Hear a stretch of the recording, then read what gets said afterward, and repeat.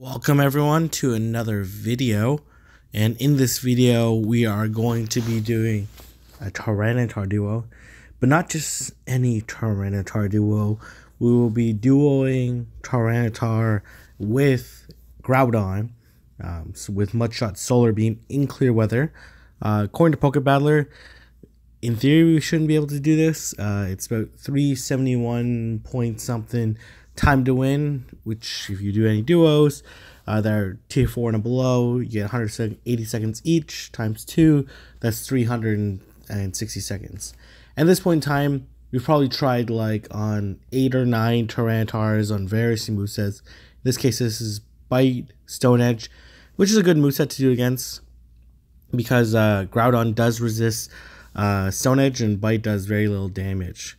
But it is still very challenging because you can see here, for example, we do a Solar Beam and we're left with like very little HP left. Enough HP that if it keeps doing Bite, we can get off the Solar Beam. But Stone Edge being very quick, it makes it very challenging.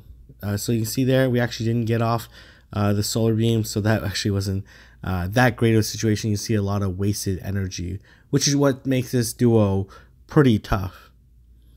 And you'll see here, the Stone Edge was good and kind of gave us energy into our next Solar Beam. And the funny thing is, like, Groudon's other viable charge move, I guess, in this situation is Earthquake. But Earthquake, even though it has Stab, through his ground typing, is actually still worse than Solar Beam. This shows you how OP. So you'll see we end up in this scenario a lot where we have like a decent amount of HP where the fast move is not going to feint us.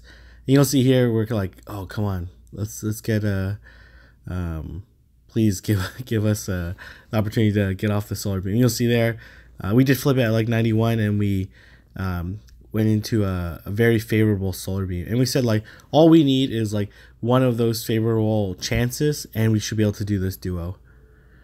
Obviously, if you keep rolling RNG and you end up getting off the Solar Beam and all the favorable chances, then the time is actually going to be quite good.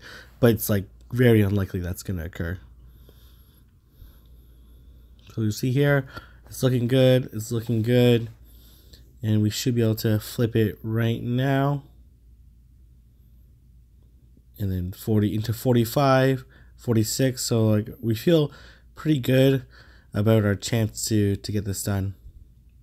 So keep hitting it, Solar Beam.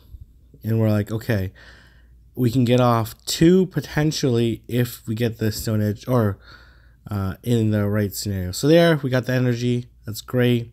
Let's hit it with a Solar Beam. And then from here, we're like, okay, as long as we get off a Solar Beam, we should be good.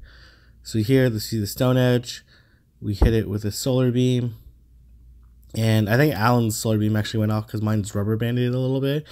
And you'll see his definitely went off because like I'm waiting forever for my Solar Beam to occur.